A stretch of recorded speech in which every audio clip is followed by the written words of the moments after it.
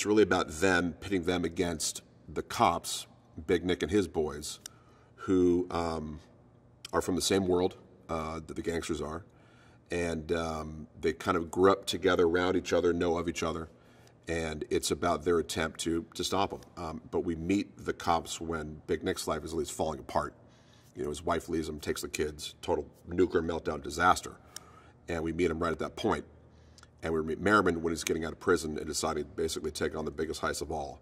So these two sides are going to clash, and it's about the inevitability of that, all centered around the big heist, of course, and about the sort of the fatalistic, you know, it's the destiny that they're going to basically clash, and the tragedy of that, really, because we get to know all of them, get to know all their lives, and the inevitability of their sort of demise is what we're building towards.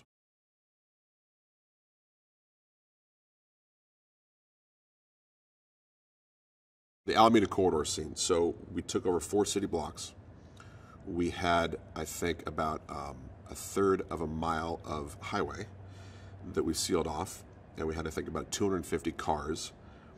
And I'm not exactly how many rounds of ammunition we fired, but I think it's in around 10,000. I think we destroyed about 50 cars. And that's, of course, the final action scene of the film, where the two sides go to war. And we want it to be urban warfare, Black Hawk down the streets of LA, you know, the streets of Wilmington, really, or Harbor Gateway to be specific. And then it sort of spills out of this traffic jam in the Alameda corridor into a neighborhood. And then when we get to the neighborhood, it's a little bit like the scene of Point Break, where it's just constant running and jumping over fences and walls, running through backyards and alleys, and it's this inertia, this constant movement. It was freezing cold. We shot it, and it was snowing and sleeting and raining, and minus 10 in the morning. So it was tough. It was tough. It was exhausting, but you know, when the going is tough, the tough get going. So it was great. We killed it. The sequence is going to be, I think, incredible.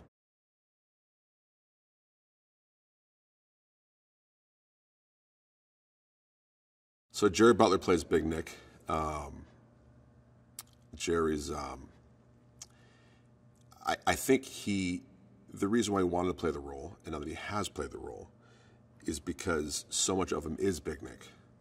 That, you know, he's from Scotland, he's a big dude, he's a Klansman, he's a tough guy, and this brought out all of that in him, you know. He sort of tapped into, maybe for the first time since playing Leonidas, you know, he's sort of tapped into that sort of like uber alpha male, you know, just, you know, rabid dog kind of thing. And he'd always, you know, joke with me that I'm Big Nick, but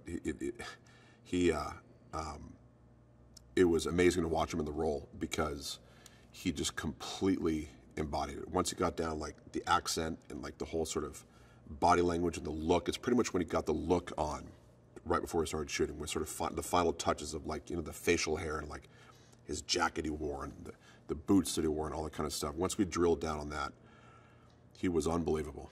I mean, every single scene, he just killed it.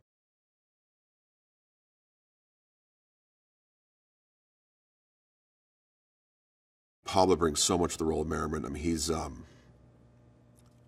Pablo's hyper intelligent, and he also has great authority. When he walks the room, it's like, whoa, like there's something. You know, that dude's done something in his life. You know, he's strong, he's tall, he's athletic, he's got this look, this intense look. He doesn't blink a lot. He looks at you. You know what I mean? And Merriman, being the leader of this crew, has to have supreme authority. And he also has to feel menace. You know, he has to exude menace. And Pablo does that brilliantly. He's phenomenal at it. And he plays the quiet moments, like the looks in between, like, flawlessly.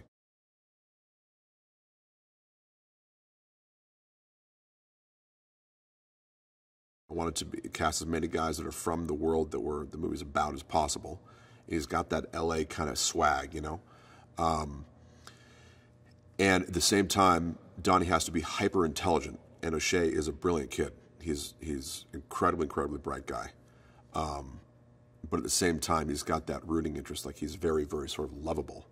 But he's got gangsta in him too. You know what I'm saying? I mean, he's got that whole that LA street thing going on, which is just killer. So you have to like him. He's got to sort of be tough enough, but not too tough. It's a very, very tough balance of the character, because you have to believe that he would hang with that crew, because these guys are, I mean, the baddest of the bad. They're all alpha males, and he has to be able to hang with them. But at the same time, he has to maintain an innocence. So we feel for him.